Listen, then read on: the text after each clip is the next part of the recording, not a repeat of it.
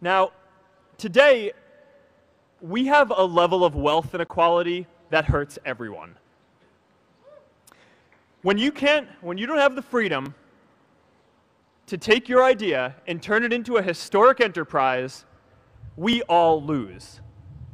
And right now, today, our society is way over-indexed on rewarding people when they're successful, and we don't do nearly enough to make sure that everyone can take lots of different shots. Now, let's face it, there is something wrong with our system when I can leave here and make billions of dollars in 10 years, while millions of students can't even afford to pay off their loans, let alone start a business.